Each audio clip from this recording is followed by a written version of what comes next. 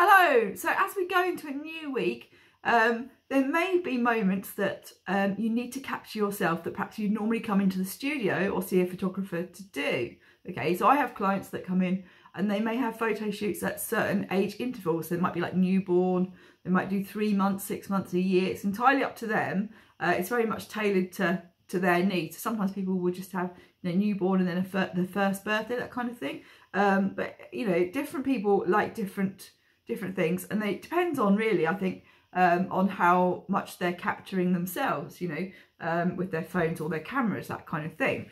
But because of the situation that we're in at the moment and the lockdown and people not being able to have photo shoots, it means that they're either missing moments or they're having to try and capture them themselves. Okay, so I would say it's better to capture them yourself, even though if you think you're rubbish at it, than it is to miss a moment. All right, so I'm going to give you some tips today on some things that you can do or that might help you if you need to do your own little photo shoot at home. All right, now obviously it's going to depend on the age of your little one. Okay, if you've got a newborn baby, okay, it's going to be very different from if you've got a 2-year-old who's hurtling around at high speed. But I just thought I'd just give you a few pointers, okay, which might help you out. If you need any more help than that, then there are things that you can do. Okay, but for now, here's some free help. All right, so first thing, I made a little list. Okay, so first thing to think about is, what would you like ideally? Okay, so if it's a newborn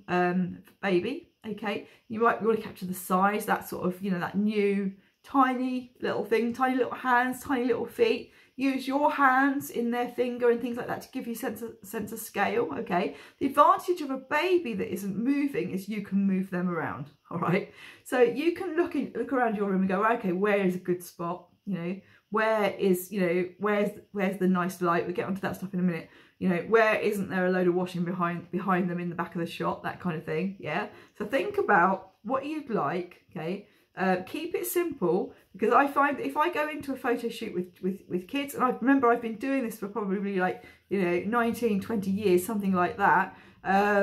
If I go in there with too many fixed ideas, it just doesn't happen. You have to kind of go with it a little bit. All right, okay, so don't go in with too many things. Don't look up Pinterest and think, right, I'm going to do all these kind of shots, okay, with my little one, because quite often it doesn't work out that way. Okay, and the more relaxed you are, the better it's going to go. All right, so if you've got too many fixed ideas, you can all get a bit stressy. So keep it as simple as possible and just sort of see what happens. Okay, so the next thing you need to think about is space. Okay, if it's a newborn, you can move them around. You don't need a lot of space. If you've got a 2-year-old who's leaping around like a loony, then you need a little bit more space. Okay, maybe you've got a garden. Okay, maybe you could do it on your daily exercise. If you've got a little park near you that is very quiet, you could probably take some pictures of them playing. All right, so think about where you might do this, this little photo shoot. Okay, so think about space. If you've got a room, maybe, obviously don't injure yourself moving furniture around, but sometimes you might want to move a coffee table or move a sofa over or something like that. Okay,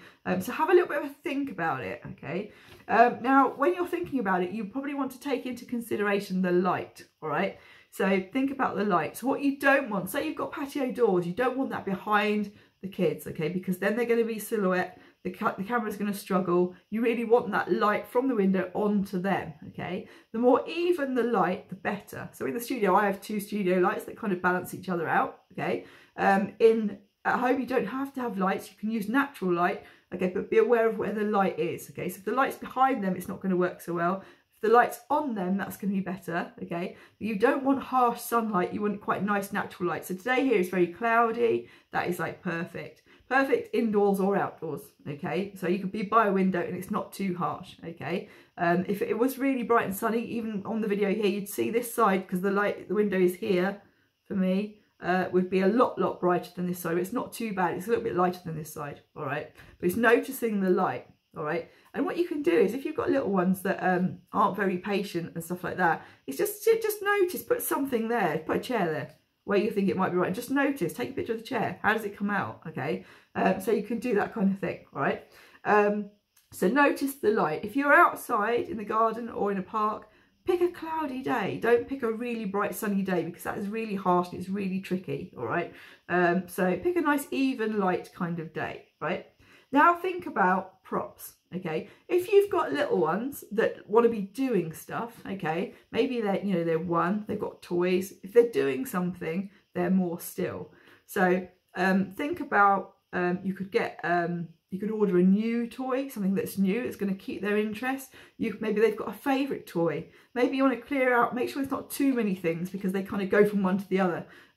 But something for them to do, even if it's a box, you know, a box with a load of wrapping paper, anything in it, they're pulling stuff out. They like that, okay? So it's something that's going to engage them from it so they sit still, will make your life a lot easier.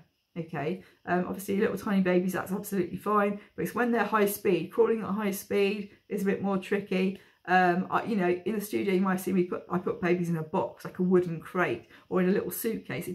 And then you put stuff in with them, and then they're interested in that for a very short amount of time. You've got to work quick, but it means that they're there for a bit. Maybe they've got books, maybe they like sitting and looking at books with you, okay? Maybe it's things like that. So think about what they like, what might keep them interested. Sometimes it's food, okay? But yeah, so think about that, okay? So think about props and what you might want to include, okay? Don't overcomplicate it. Again, keep it as simple as you can, all right?